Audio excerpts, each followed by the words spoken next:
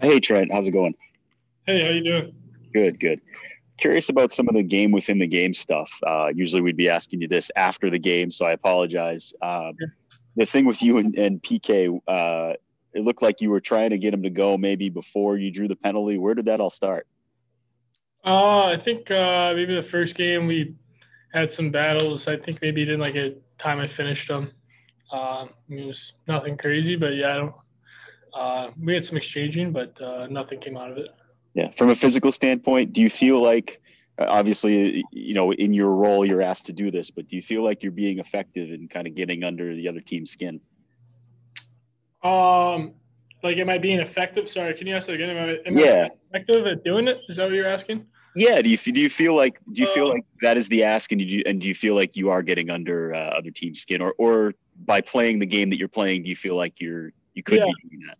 yeah. Sorry, I get your question now. Yeah, I mean, it just happened to work out that, for instance, me and Subban had some talking, and maybe he found not to like me, so he took that penalty, and hopefully I can keep doing stuff like that. It's kind of something that's small, but I feel like I kind of won that battle between me and him in the sense that he took a stupid penalty. So Mhm.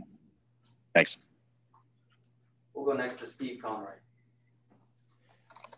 Hey, Trent, just along those lines, I know you came up here with a reputation of being a physical player, but that agitating part of the game, has that always been part of your game, or are you just kind of accepting that with the role that you're playing right now? no, I would say kind of ever since I turned pro, it's kind of hard growing up with a cage on. There's not really much to. I mean, you can always stick up for your teammates in a certain way, but it's hard to do that even at the college level or junior level when you wear a cage. But I think I've kind of been doing that in pro, and I think I've kind of developed that into my game.